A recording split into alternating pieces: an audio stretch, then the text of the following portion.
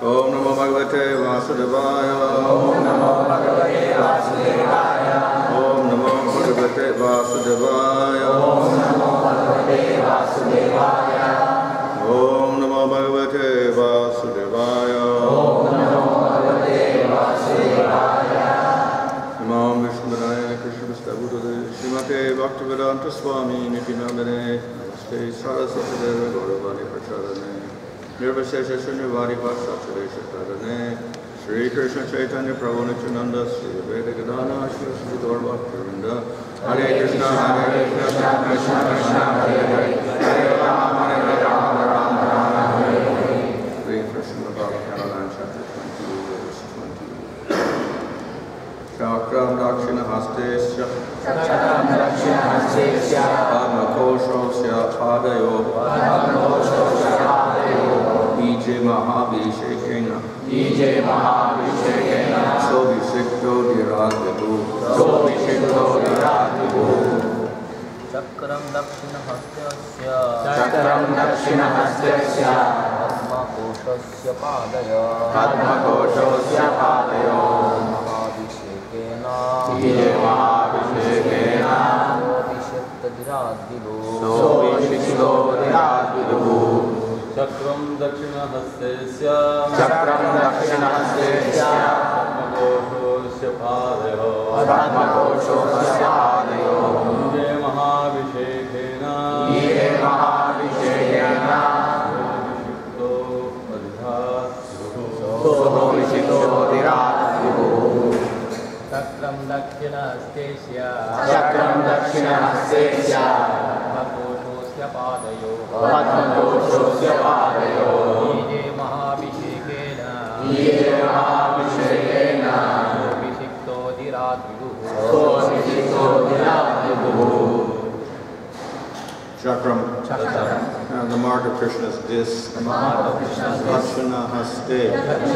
On the palm of the right hand. Asya. Him. Padma Kosha. The mark of the whirl of a lotus. Asya. Him. Padayo. On the soles of the feet. EJ. Worship the Supreme Personality of Godhead. Mahabhishekena. By a grand Vedic ritualistic ceremony. Sa. He. Abhishekha. Was promoted in Adirat, the topmost position of a ruler. Vibhu, master, everything. Translation: Maharaj Bharata, the son of Dushmanta, had the mark of Lord Krishna's disc on the palm of his right hand, and he had the mark of a lotus whirl on the soles of his feet. By worshipping the Supreme Personality of God with a grand ritualistic ceremony, he became the emperor and master of the entire world. Then, under the priesthood of Mamateya Bhrigu, he performed 55 horse sacrifices in the bank of the Ganges, beginning from his mouth and ending at his source, and 78 horse sacrifices in the bank of the Jamuna, beginning from the confluence of Praya and ending at his source. He established a sacrificial fire on an excellent site and distributed great wealth to the Brahmanas. Indeed, he distributed so many cows that each of thousands of Brahmanas had one budva, or 13,084 as his share. Purport as indicated here by the words Daushmanter Abhi Satchibune Chitta. Maharaj, the son of Maharaj Dushmanta, arranged for many ritualistic ceremonies all over the world, especially all over India on the banks of the Ganges and Jamuna, on the mouth of the Saurus, and all such sacrifices were performed in very distinguished places. As stated in Bhagavad Gita, work done as a sacrifice for Krishna has to be performed, otherwise work binds one to this material world. Everyone should engage in the forms of yajna, and the sacrificial fire should be ignited everywhere. The entire purpose being to make people happy, prosperous, and progressive in spiritual life. Of course, these things were possible before the beginning of Kali Yuga because there were qualified brahmanas who performed such yagyas. For the present, however, the Brahma Bhavata Purana enjoins in this age of Kali 5 acts are forbidden: offering a horse in sacrifice, offering a cow in sacrifice, accepting the order of sannyas, offering oblations of the flesh to the forefathers, and begetting children of the wife of one's brother. In this age, such yagas as the Asameda Yaga and Gomeda Yaga are impossible to perform because there are neither sufficient riches nor qualified brahmanas. This verse says, Mama Teyam Purodana. Maharaj Bharat engaged the son of Mamata, Bhrigu Muni, to take charge of performing this yajna. Now, however, such brahmanas are impossible to find. Therefore, the Shastras recommend yajna, sankirtana, prayaya, yajna, sudhya. Those who are intelligent should perform the sankirtan yajna inaugurated by Lord Sri Chaitanya Mahaprabhu. Krishna Varnam, Krishna Krishnam, Sangopangastra, Parshadam, Yagyai Sankirtana Prayaya Jagati Sunedsaha. In this age of Kali, people endowed with sufficient intelligence will worship the Lord, who is accompanied by his associates by performance of Sankirtan Yagya. Yagya must be performed, for otherwise people will be entangled in sinful activities and will suffer immensely. Therefore, the Krishna conscious movement has taken charge of introducing the chanting of Hare Krishna all over the world. This Hare Krishna movement is also yajna, but without the difficulties involved in securing paraphernalia and qualified brahmanas. This congregational chanting can be performed anywhere, everywhere.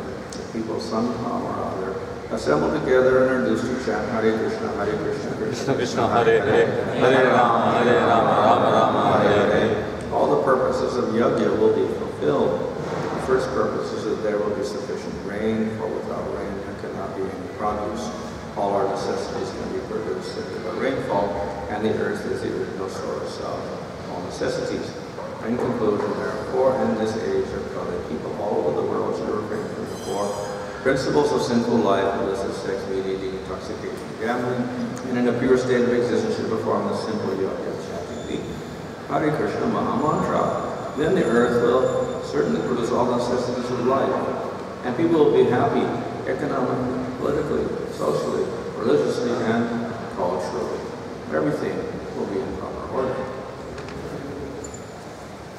So this is a description of the kingdom of Maharaj, who was the son of Dushmanta. So there's a short description here in this verse of his lakshana, or his qualities, his appearance. And he had the marks of the chakra on his left hand and the marks of the lotus on his feet. So these marks indicate a great person. Now we see in the scriptures, there's descriptions of Krishna's hands and Krishna's feet and the auspicious markings there. And in the other scriptures also we see the marks on Krishna's feet or Chaitanya Mahaprabhu's feet. So there are specific marks which are very auspicious. So he had all these marks, and of course because he was the son of Maharaj Dushmanta, then he became the king, and he ruled over the whole of the kingdom. So it's described he was installed properly as the king. And then it describes how he enforced sacrifices in different places on the Ganga and the Jamuna River, and distributed cows to the Brahmanas. So we'll see that this, the performance of horse sacrifices and distribution of wealth to Brahman is one of the activities that is very typical of these kings coming in the dynasty of Bhanu. So he followed that particular procedure. However, as Prabhupada has pointed out here in the purport, in Kali Yuga, such sacrifices are not very practical. And in fact, the scriptures also say that in Kali Yuga, these type of sacrifices of horses and cows is actually forbidden. So therefore, that is why we don't see these sacrifices in Kali Yuga.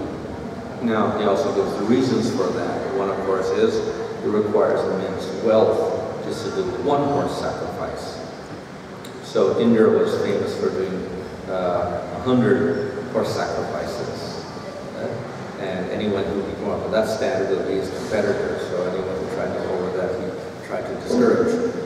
So therefore, that means that it was required great wealth and great endeavor to carry out even one horse sacrifice, to do 78 horse sacrifices on the Jamuna and 55 on the Ganga. He had immense wealth. But not only wealth, each of these sacrifices is a very complicated affair, and it requires qualified brahmanas who know the procedures for carrying out these sacrifices with all the rules and regulations and the mantras. Of course, at his time there were plenty of qualified brahmanas, whereas in Kali Yuga, very few people are qualified. Maybe they can do a marriage ceremony or something like that, but to do a complicated sacrifice like a horse sacrifice, etc., nobody in Kali Yuga, at the present time, no Brahmana probably knows all those mantras and the procedures. No one's done one in recent times. So, very, very difficult to do in Kali Yuga. So the qualified persons are not there to do it, as well as the wealth, etc. required. And if the qualified brahmanas and the proper procedures are not followed, then there's no result. So this is the particular nature of the sacrifices in Karma Yoga. There are particular procedures which have to be followed, and there's particular purity of items, purity of place, purity of time, etc. And everything has to be done perfectly. And then the mantras have to be chanted properly with an understanding of the meaning, and they have to be done in the proper way. And if some mistake is made, they have to correct it somehow. So, very, very complicated process requiring a lot of skill, a lot of learning, and a lot of practice. And then, if it is done properly, one gets the good effect. And if it's not done properly, you don't get any effect. So therefore, when you go to all this endeavor and there is some mistake that's not corrected, no effect. So therefore, it requires great precision in doing these sacrifices to get the proper auspicious effect. Of course, in Bharat's time, it was not difficult to do that because there were qualified people, brahmanas and others, to do sacrifices. In Kali Yuga, it is not so. The wealth is not there. The qualified brahmanas are not there with the knowledge to do the sacrifices. And so these are two reasons why these sacrifices are forbidden in Kali Yuga. Of course, the other reason is that since no one is qualified, if they do the sacrifice, then they unnecessarily kill the animals, and there's no result from the killing of the animal at all, because they don't get any result from the sacrifice. So Chaitanya Mahaprabhu has explained in Chaitanya Charitamrita that the qualified brahmanas perform the sacrifice, and though it looks like there is the death of the animals, actually they are reborn again with a better body. So they have a good effect. The effect of the sacrifice of the cow or the horse is beneficial for it. But if it's not done properly, you won't get that effect. So therefore, the result of that violence is nothing. We don't get any good effect at all. So, therefore, the sacrifices of this sort are forbidden. That does not mean that all sacrifices are forbidden. So we still have other sacrifices which are less complicated, which can be done.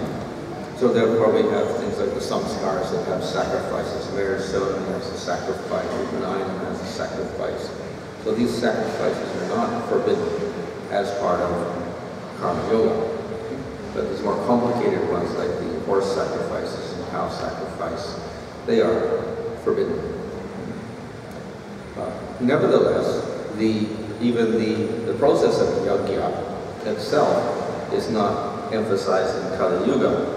We know that in Treta Yuga, yajna was the main process. But in Kali Yuga, the main process is Nam Sankirtan. So in the Bhagavatam, this is also called yajna. They worship the Lord through the Sankirtan yajna. The intelligent people do. So this takes the place of the complicated sacrifices, and whatever effects one is supposed to get, good effects one is supposed to get from the horse sacrifice, cow sacrifice, etc., is accomplished by this easy method of Nam Sankirtan. So the benefit of Nam Sankirtan is it doesn't require wealth. Whether you have money or no money, you can chant the name of the Lord, and you don't have to pay a fee to chant. There's no secret mantra involved. So it's free. So no wealth at all is required for this. It does not require some qualified brahmanas to be involved in the process at all. Any individual can chant the name if he's a human being. And it has some effect, provided we don't commit aparadhas. So therefore, in terms of wealth and qualification, there's no problem. It is very, very free. Unlike the sacrifices. The Nam Sankirtan also has no animals involved, no violence involved at all. There's no sacrifice of a cow or a horse or anything. So we don't have to worry about if it is improperly performed, then we don't get the result. And even if the name is improperly chanted, even then it gives some effect. So we have namabhas. Namabhas is imperfect chanting, either accidental or done with impurities. Still it gives effect. So nothing is lost in the Nam Sankirtan yajna, and everything is gained. So these, of course, are some of the reasons, but the real reason for chanting the name of the Lord is that the name is directly the Lord. And by chanting the name, this is the simplest, most direct method of approaching the Lord and worshiping Him. And by that, we can attain the Lord. So, of course, we can argue that yajna also is a worship of the Lord, and this is the process that followed in Treta Yuga. Yes, it is. Yeah. But it also must involve names of the Lord. So within the mantras of the Vedas, we'll have names of the Lord there also. Yeah. But the problem is that you need qualification to chant those names in the mantras. Yeah. So not everybody can do that in Kali Yuga. So the yajna also is a form of worship of the Lord. Yeah? It requires greater qualification and precision and pronunciation. So many things are there, so many rules are there. Yeah? And in chanting the name of the Lord, we say, no rules. It is beyond rules. So you can mispronounce it, even then it has some effect. So it is said that even the name broken up into different words that make the name, even that has effect. Part of the syllables are in one word, part of the syllables are in another word. Still has effect. So imperfectly chanted, still it has effect. If one is impure and one chants, it has effect. And you can chant loudly or softly or silently or whatever. And anyone can chant. Man can chant, woman can chant, child can chant. Any person, any varna, and any person not in a varna can chant. So, a very, very flexible system for the period of Kali Yuga, where nobody is qualified for anything. So at the end of this purport, Prabhupada summarizes, so therefore in Kali Yuga, all we have to do is chant the name of the Lord and follow the basic principles of avoiding sinful life. That is, no meat eating, no intoxication, no illicit sex life, no gambling. And that solves our problem. We can progress very nicely, spiritually, economically, socially, religiously, whatever. It provides very good solutions for everything. So this is the basis of progress on all levels of Kali Yuga, chanting the holy name. And the assistance is, of course, following these regulator principles. So we can say that the regulator principles themselves are part of the varnashram system. So in that sense, it takes support of these rules and regulations. Why we need these rules and regulations? If name is beyond rules, certainly, even if one does not follow the regular principles of chants, certainly it has effect. But if one follows the rules and regulations, then the effect is more. That's all. So this is certainly effect in all cases. But if we want to get higher effects, then we have to more perfect effects, stronger effects, then we have to avoid the sinful activities. However,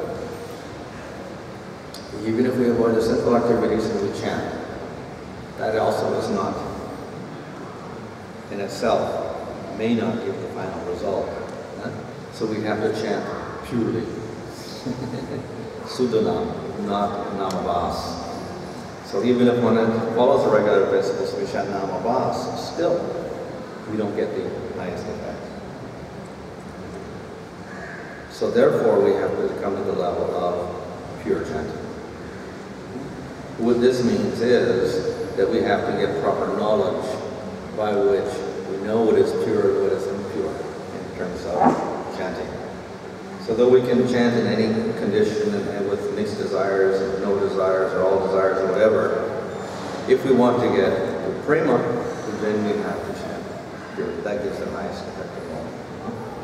So though the holy name is so flexible that everybody can chant, everybody can get effect, if we want to get the highest effect, prema, then we have to come to the level of pure chanting. So, as I said, this requires proper knowledge, philosophical knowledge, distinguishing the Lord from devatas, knowledge of purity versus desires for material enjoyment or liberation, etc. So, knowledge of the nature of the object of our chanting, Krishna. Who is he? What is his form? What are his qualities? What are his activities? We need some information on that. So, along with the chanting, we do have hearing the scriptures. So we need the scriptures also. And how do we hear the scriptures? Through the devotees.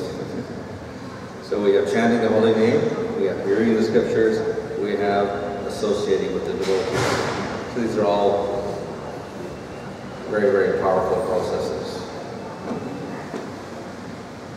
Then, of course, we have other processes like worshiping the deity.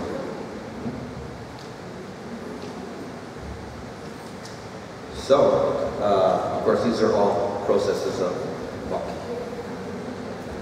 So, therefore, the primary emphasis is upon chanting the name of the Lord. The next emphasis is other processes of bhakti so that we can chant purely. And then we have these other things, following regulator principles, and supporting ourselves with other rules that we can take from varnashram and may assist us as well. And in this way we can advance and attain the highest goal of all. So this is the simplest possible process, and therefore it's recommended for everyone. Then you just go the Yuga Dharma.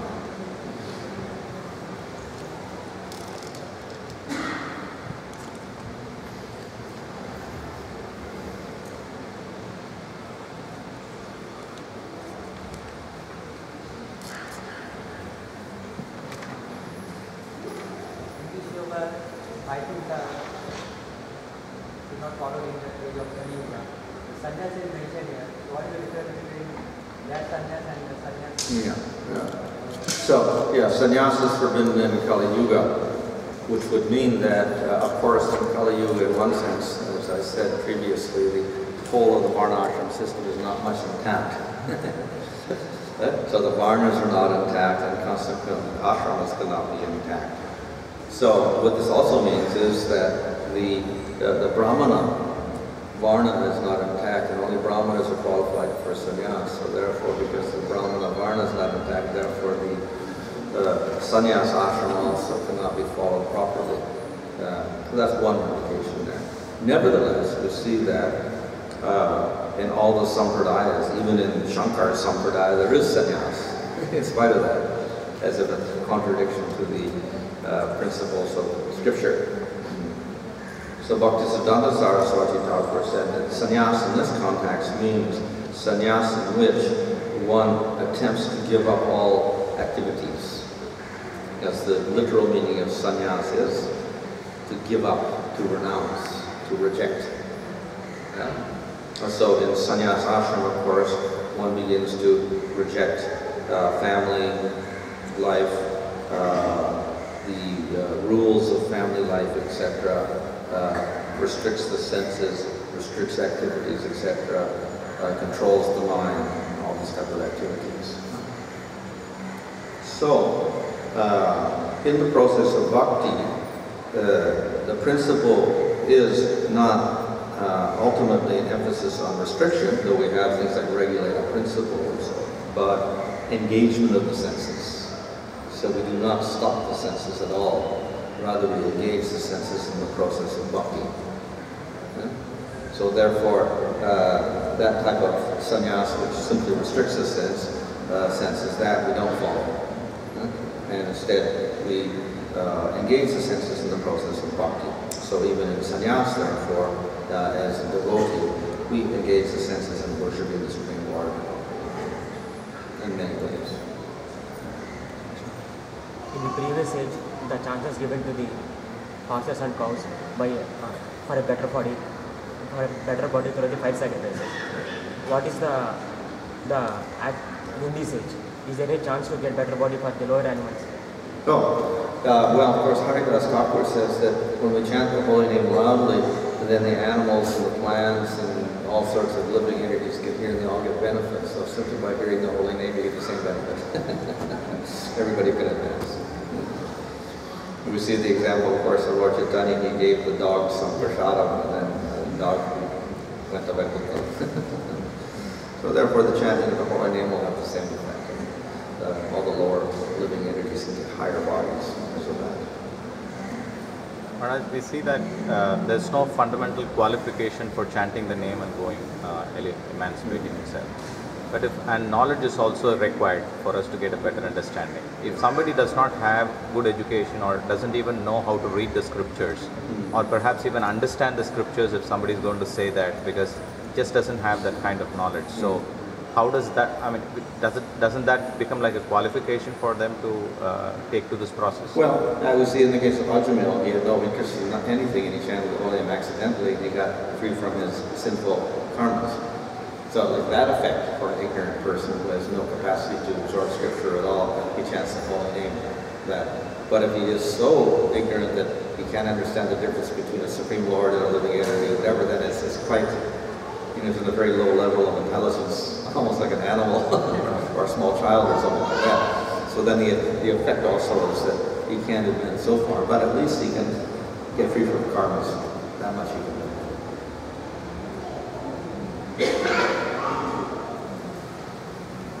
निरंतरा